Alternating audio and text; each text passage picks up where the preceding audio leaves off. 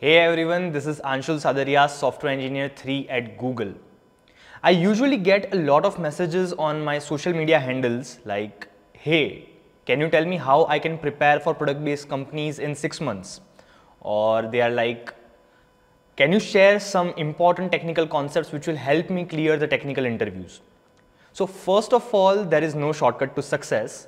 But in this video, I am going to take you through my choice of 15 important concepts which can help you prepare better for technical interviews. An important note over here, these are not the only concepts which you can expect in a technical interview. But if you are not preparing at least these concepts, you can say goodbye to your dreams of clearing the technical interview.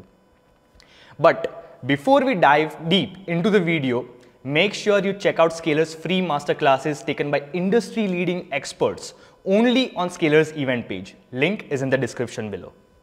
Data structures and algorithms. Now I know a lot of you would be asking me, hey, we know data structures and algorithms, but what specifically into that? Don't worry, I am going to share some of the most important data structures and algorithms which you must prepare for technical interviews. Starting with recursion and backtracking. Okay, so recursion is used to solve those flavor of problems wherein the main problem can be broken down into optimal sub-problems. Now the solution to those sub-problems can be used to create the solution for the larger problem. In this particular flavor, you keep on calling the same function again and again to solve the optimal sub-problems. Now moving on to the backtracking algorithm. Okay, this forms the basis of lot of search exploration problems. One of the most trivial backtracking algorithm that we all must have used at some time in our life is going to be depth first search.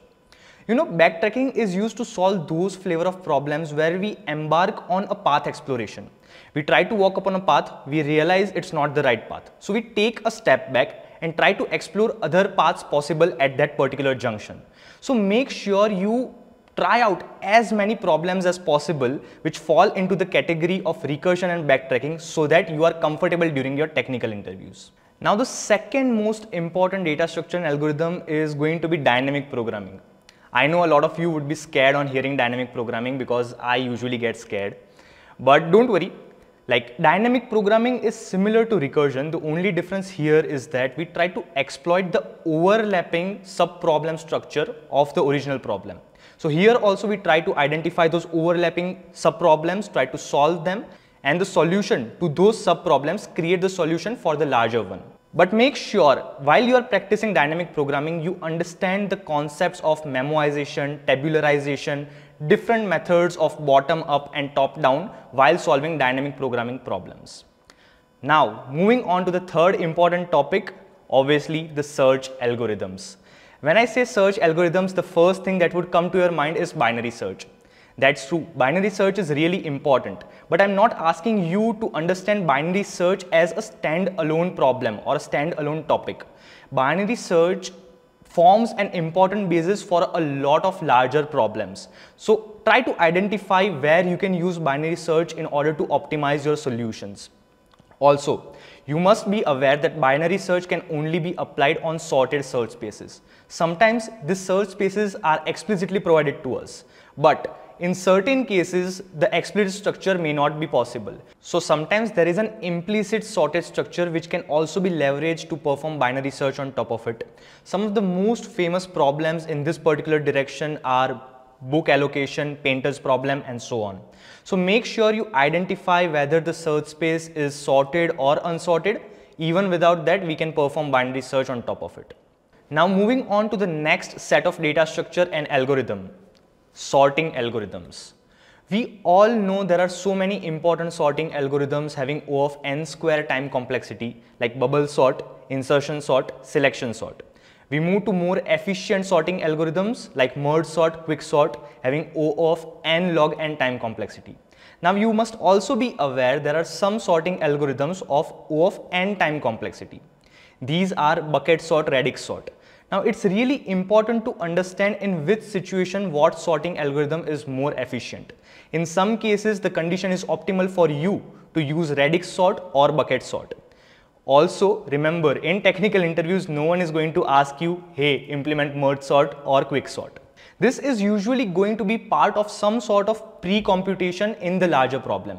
So make sure you identify whether the sorting structure is mandatory for your problem or not, and based on that you can perform this pre-computation.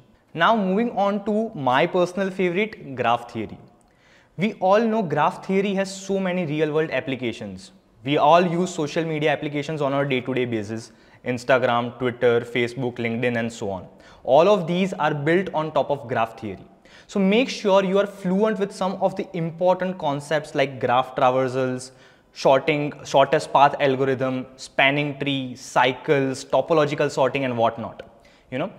Also remember that similar to binary search or sorting algorithms, sometimes the structure is not explicitly provided to be of the graph theory.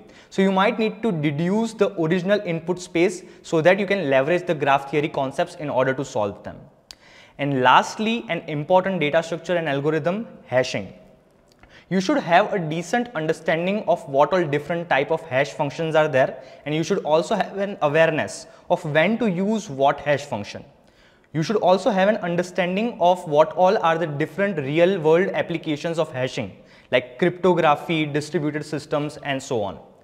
You should also know what all different types of collision resolution techniques are there.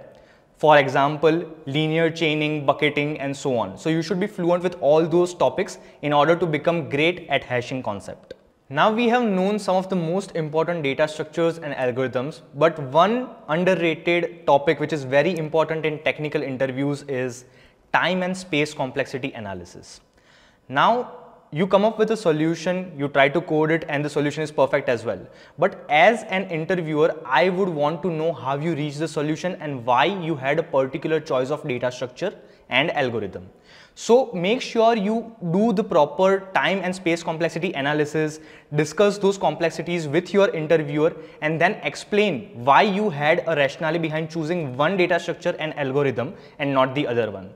So if I want to give you an example, in an interview I had a choice of depth first search and breadth first search. Both of them were the correct solutions. But upon analyzing them through time and space complexity, I realized that the best case time complexity for depth first search was much lower than breadth first search. And that's the reason which I gave to the interviewer as well, and it definitely helped me earn some brownie points. Now, moving on to an important topic outside data structures and algorithms is object-oriented programming. Now, this is a very important technical paradigm in the tech industry right now, and it's going to remain for a very long time. So you should definitely try to understand what all different concepts are there related to object-oriented programming, or more popularly known as OOPs. Inheritance, polymorphism, overloading, overriding and whatnot. These are some of the most important concepts when I talk about OOPs. Also, if I want to give you an example, like during one of my interviews, I was asked the question related to a car manufacturing company. I had to create a low-level system design for the same. So what I did was I created a parent class for vehicles and then spawned some child classes related bikes, cars, trucks and so on. So you can try to leverage this object-oriented programming paradigm and try to frame your solution based upon that.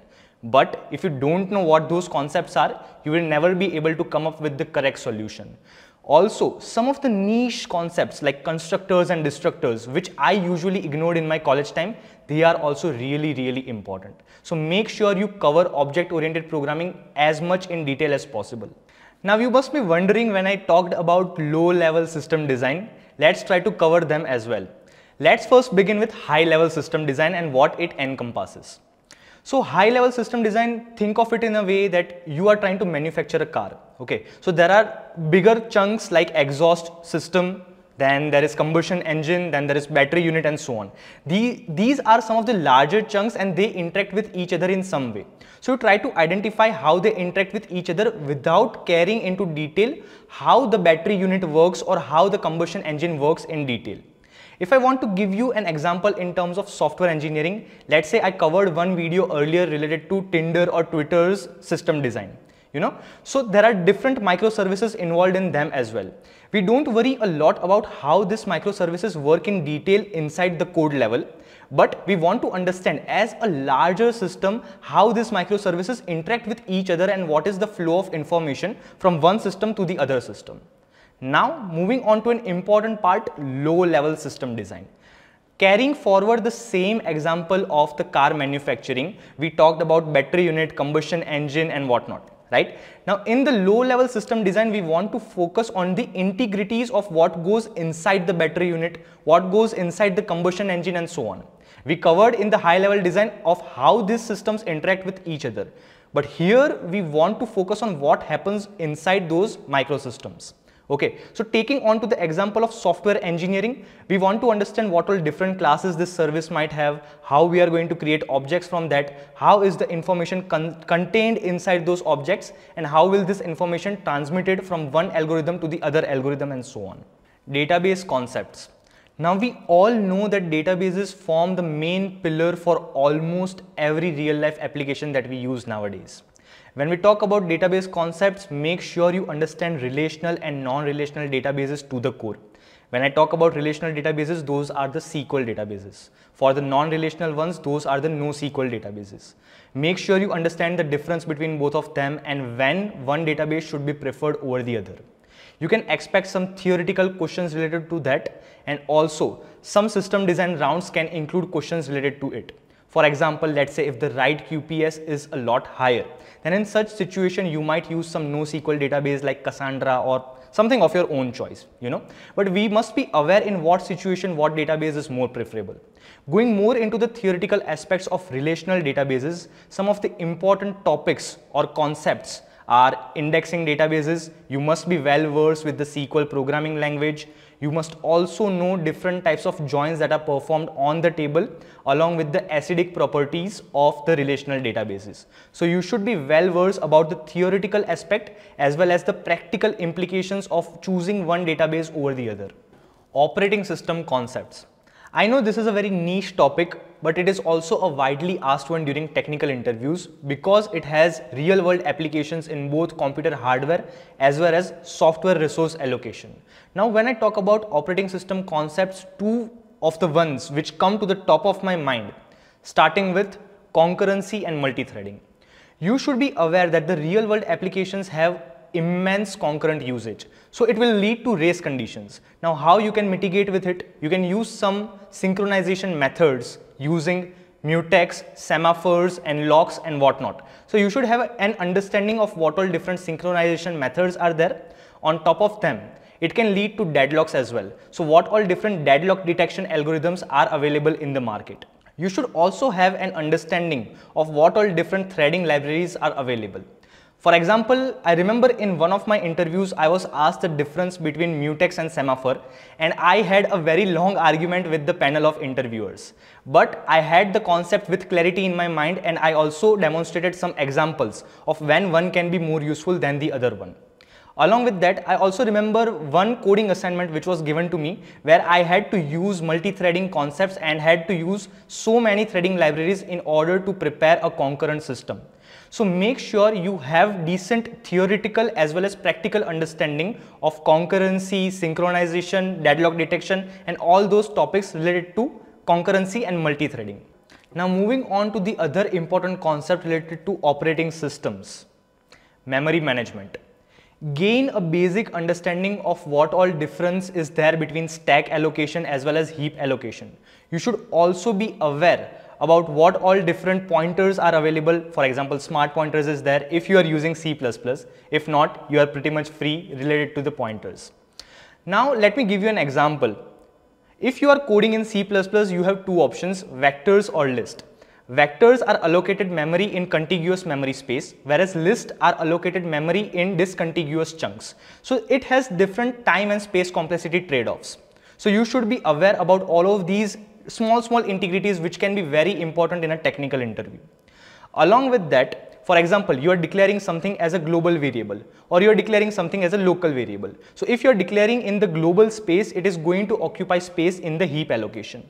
If you are passing it as a function parameter, then it is more likely going to, obviously it's going to occupy the stack memory allocation. Along with that, you should also have a decent code awareness related to what code is going to cause memory leaks and how you can utilize different garbage collection tactics in order to get rid of it. Networking. Networking concepts are really essential in order to understand how the data flows between the client side and the server side. Also within the server side, how the data flows between different systems and microservices. So make sure you get yourself acquainted with how the DNS works, what all is the difference between TCP IP protocol and the UDP protocol. For example, TCP guarantees the structure and ordering of the packets, whereas UDP doesn't guarantee that. So in what circumstances can we use one particular protocol over the other? If you must be familiar, usually in video streaming applications, UDP is preferred over TCP. But in some of the messaging applications, TCP is much more preferred over UDP. Also, you must be aware about different networking concepts related to IP addressing, routing, subnetting, and so on. So make sure you get hands-on experience related to different security protocols as well as networking layers while you are preparing for your technical interviews. Now moving on to the last important concept which you should be very much familiar with when you are applying for technical interviews, it's testing and debugging. Yes, it is one of the most underrated concepts when it comes to the software development life cycle. Make sure you are aware about different testing techniques like unit testing, integration testing, manual testing, end-to-end testing, and concepts like test-driven development. It will not just help you in your technical interviews in a theoretical perspective, but okay, let's talk about the practical implication of this. I usually tell candidates when they are giving their technical interviews to prepare some test cases before they jump onto the coding part.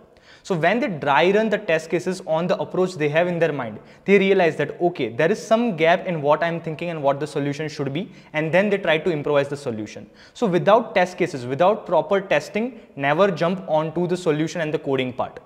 And that's the reason why it helped me a lot during my technical interviews. I was able to identify the gap between what solution I had in my mind and what the correct solution can be.